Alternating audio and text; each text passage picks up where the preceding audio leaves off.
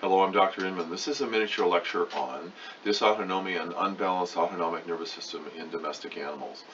The term dysautonomia is actually being used in the last 10 or 15 years by veterinarians who are starting to recognize the fact that the body's autonomic nervous system, non-voluntary nervous system, has a sympathetic and a parasympathetic layer to it. They both share the same amount of neuronal energy, if you will.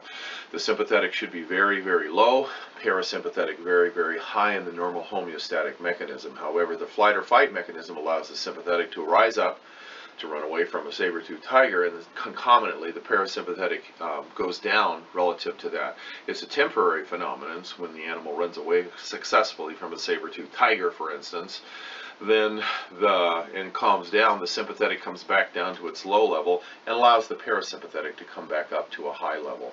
The thing that's of interest is that conditions that occur along the spinal cord, particularly this part of the body, the paravertebral ganglion, which is the sympathetic nervous system, will basically be irritated and moderately elevate that sympathetic tonus, not to the point where we have disease, but nonetheless it does, which concomitantly drops the parasympathetic down.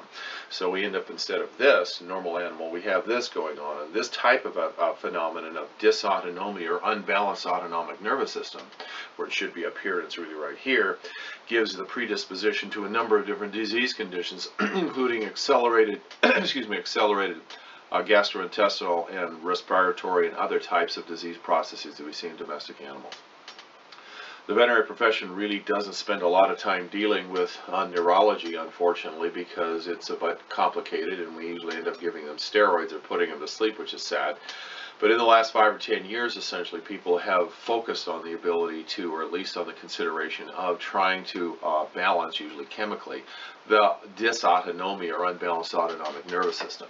Now, this is the system that is not under the volitional control of the actual host, in this case the dog, cat, the horse, or the human.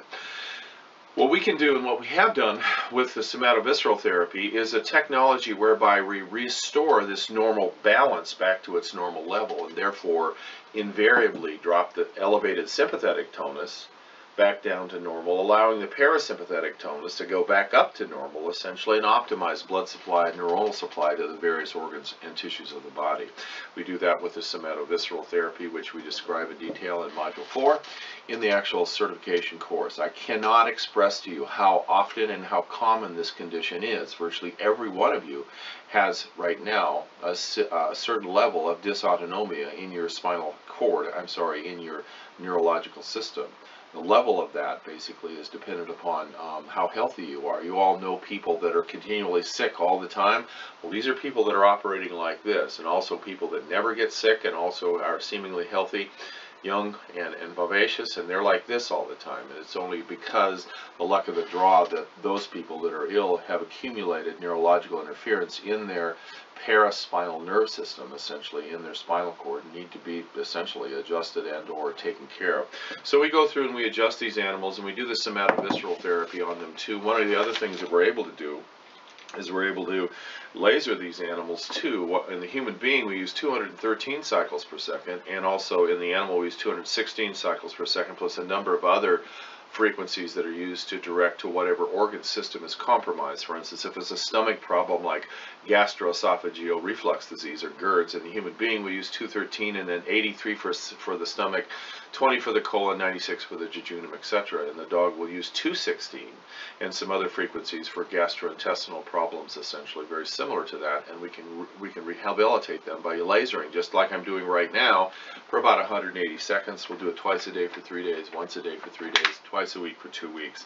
Usually the animal is clinically asymptomatic within 3 days, but we continue out the whole series. This has been a lecture on dysautonomia and unbalanced autonomic nervous system in the dog, the cat, the horse, and the human too, essentially. And I can't stress to you more vehemently the fact that we're dealing with a condition that is going essentially unrecognized in the veterinary community and also in the human field too, essentially, as a potentiality for us to optimize care.